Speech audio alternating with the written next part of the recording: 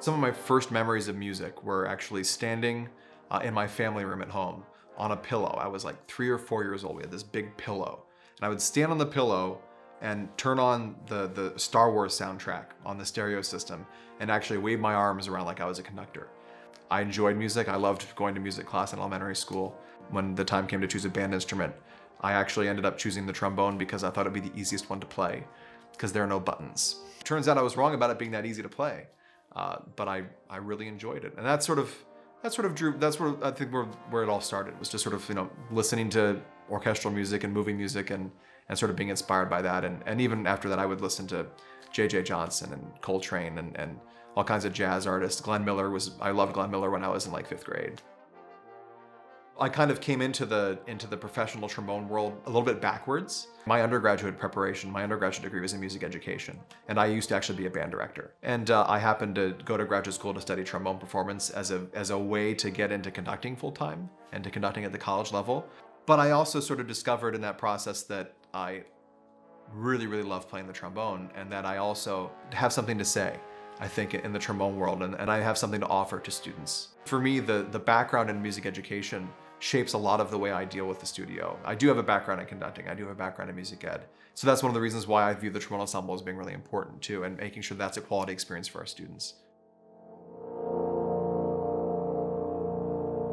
Let's tune that chord once too. It took about 3 seconds to settle. Just tune that last chord and...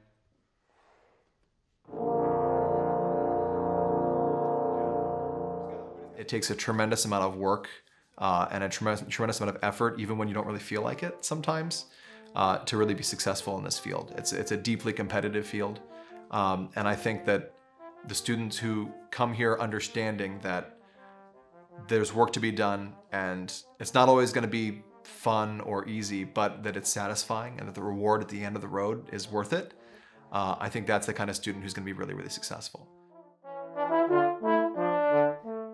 In terms of non-musical things, I think one of the things that makes a student really successful here is a student who's deeply inquisitive, who doesn't want to just know how I get from point A to point B, but why it's going to work.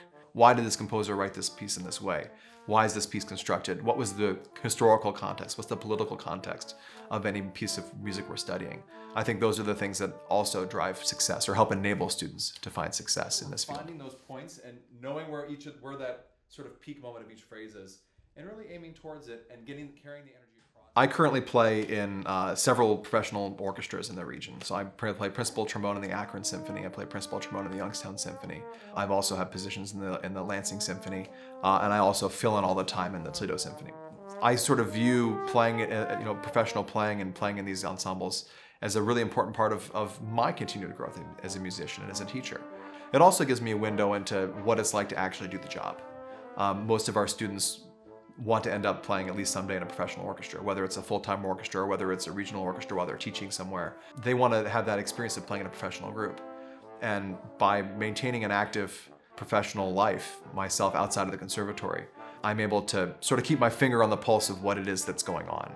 What are the trends? What are the things that people want to hear in auditions? What are the important characteristics that about a player that people want to hear when you're behind a screen and you're playing an audition for a professional orchestra?